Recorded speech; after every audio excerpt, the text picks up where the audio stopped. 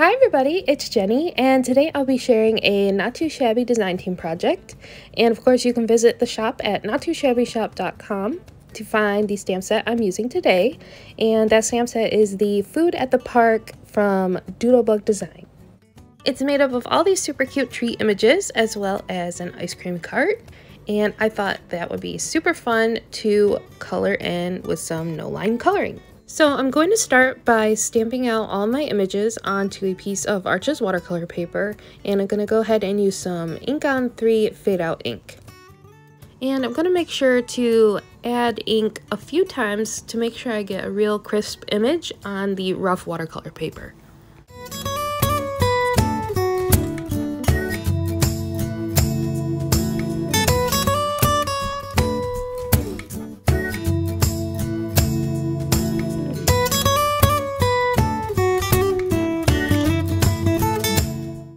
I have everything stamped out, and off camera I went ahead and stamped out another sheet of images as well so I could have 2 of each image.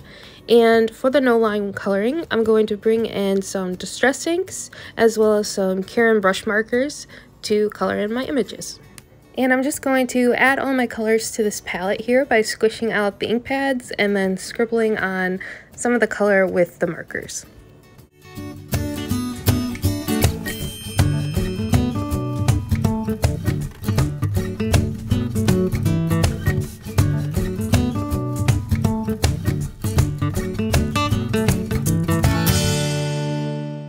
So in real time, this one image took me about 45 minutes to color, so I had to speed this up quite a bit.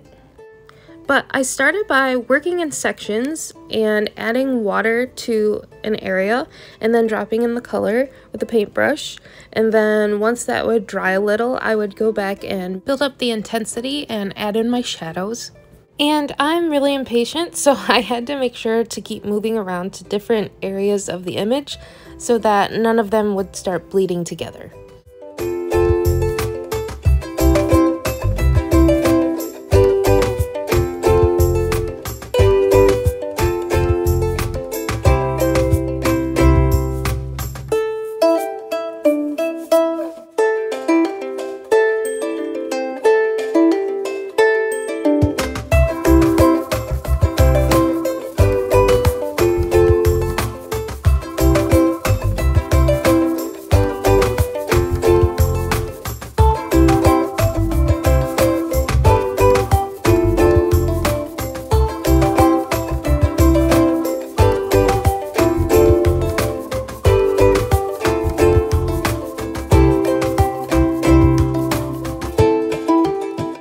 So once I finished coloring my image, I went ahead and added that back to the Misty and brought in some Walnut Stain Distress Oxide, and I'm going to use that to add the little face to each of my images. I decided to go with browns instead of anything that's supposed to be black just because I thought it looked a little too harsh against the no-line coloring.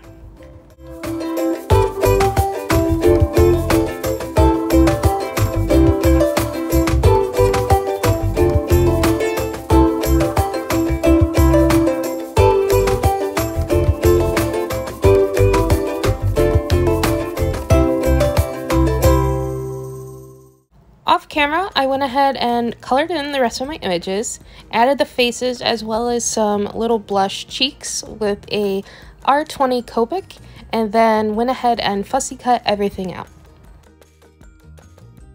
So for my embellishments, I had some ideas of the things I wanted to do, and I pre-made some crepe paper rosettes as well as some shaker frames using some dies from my stash that kind of went with this collection. Along with the shaker frames, I also cut out some word dies from my stash, as well as heat embossed a bunch of the sentiments from the stamp set, and brought in the coordinating paper collection to this set. So next I'm going to play around with all the different elements, and I'm going to start by finding some papers to back my shaker frames, as well as which images I'd like to go with them.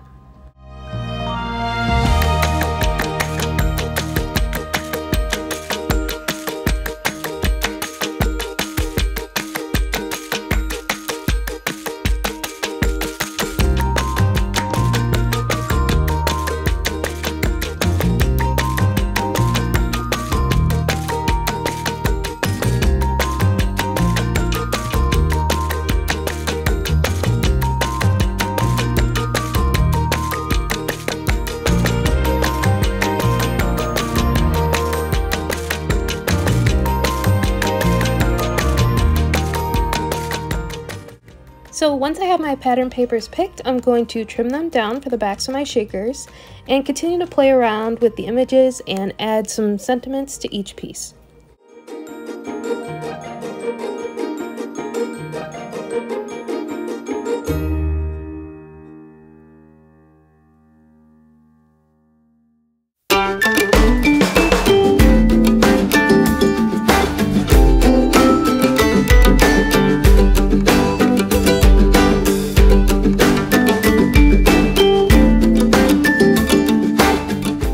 Once I had a good idea of how I wanted my shaker pieces to look, I set those aside and started to work on the rosettes. And I did that by pulling out some more of the pattern papers and bringing in some different circle dies from my stash, some scalloped and stitched ones, and then just started trimming out different sizes from each of the pattern papers and layering up those as well as the rosettes and my images until I liked how they looked.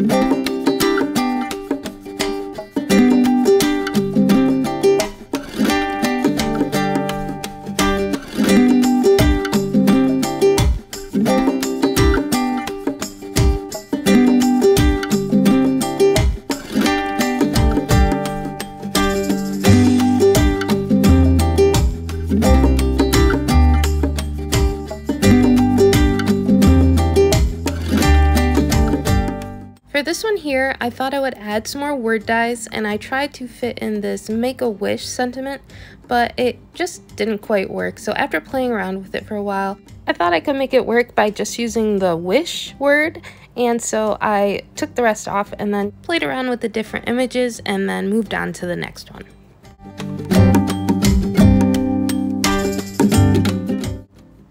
When I got down to my last few images, it started to get a little tricky.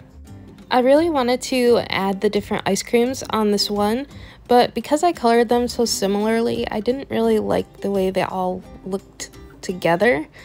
So I kept just playing around with it and then eventually brought in some different pattern papers and switched up some of the images until I liked it a little better.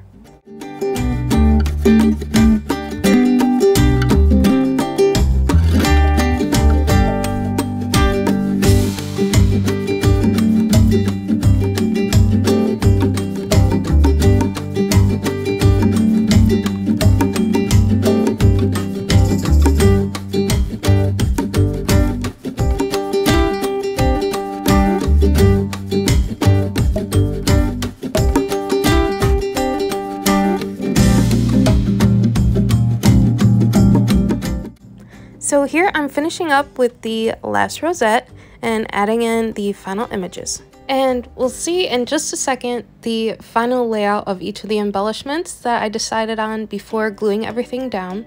And even in the process of attaching everything and filling in my shakers, some things changed again. But in the end, I'm really happy with how these turned out. And here is a closer look at each of the finished embellishments.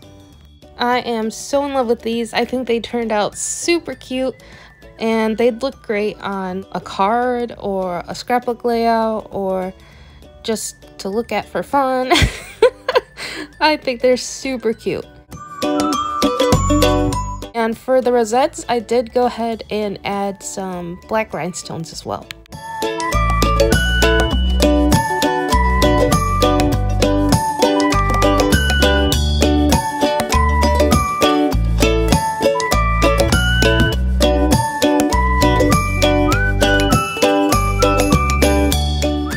And that's it. So thank you so much for watching, and I'll catch you in the next one. Bye!